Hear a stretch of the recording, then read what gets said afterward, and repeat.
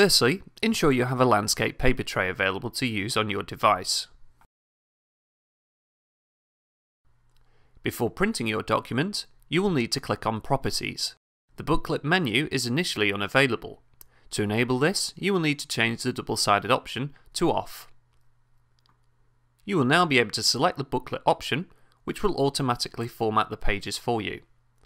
Select the Center Staple option to both fold and staple the document.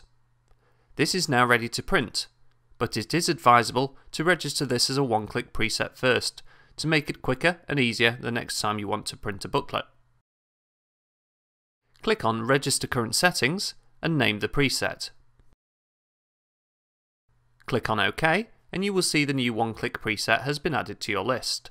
Simply click on it next time you want to print with these same settings. If you wish, you can register a colour version of the same settings. Simply switch to colour and then register current settings again.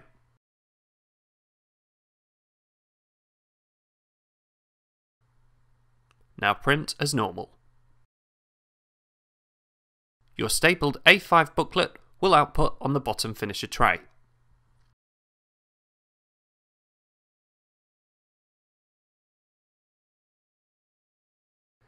If you want to print an A4 booklet, use your existing one-click preset and then click on Detailed Settings.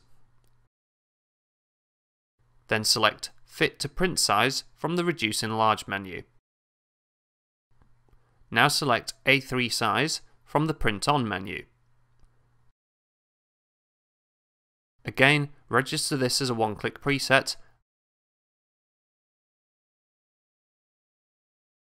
and then print as normal.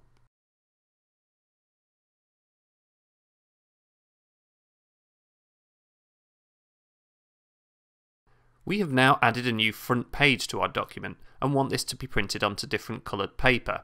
At the device, ensure that there are two landscape paper trays available, one with white paper and one with the colour paper you wish to use. Using the existing booklet preset as a starting point, click onto Detailed Settings. Then select the Cover, Slip, Designate tab. Tick the front cover checkbox and confirm which tray the first or coloured page is going to come from. Then change the print mode to both sides. Now you are ready to print, but be sure to register this as a one-click preset for next time.